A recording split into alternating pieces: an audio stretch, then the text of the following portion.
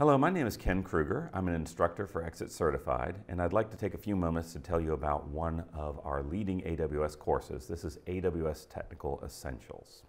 The purpose of this course is to get you familiar with AWS terminology and concepts as they relate to AWS Platform and the Management Console.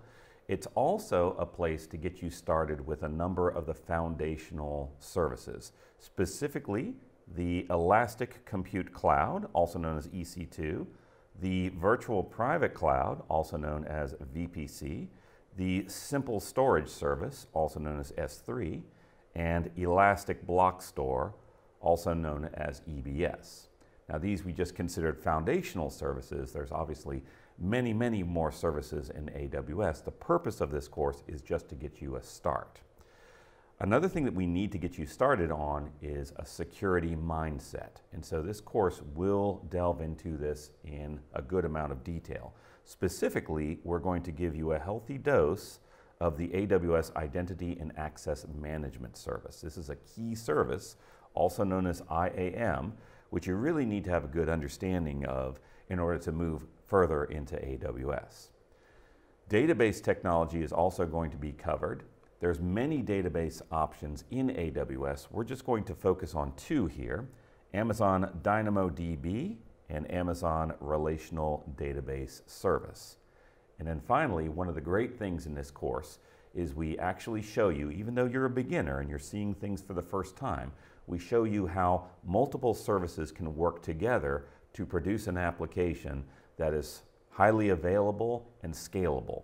We use the EC2 auto scaling capability, the CloudWatch service, and the Elastic Load Balancer together to make a result that is scalable and can handle changes in demand.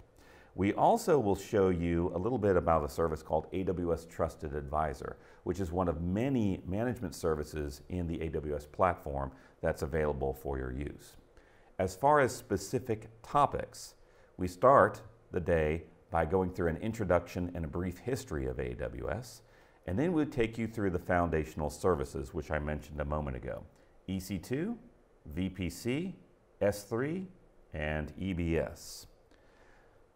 A healthy dose of security featuring Identity and Access Management, or IAM, database coverage with DynamoDB and RDS, and then finally, we go through the elasticity and management tools with autoscaling, the Elastic Load Balancer, CloudWatch, and Trusted Advisor. Now, one of the outstanding features in this course is, even though you're a beginner, there are a number of hands-on labs. So we'll actually spend, in the course of a day, actually spending a fair amount of time with hands-on labs. In the first lab, you actually build a VPC, even if you have no network experience, and you'll actually launch a web server into it, a real web server that takes real public web traffic. Next, we'll actually build a database server and hook it into the web application that you deployed in the first lab.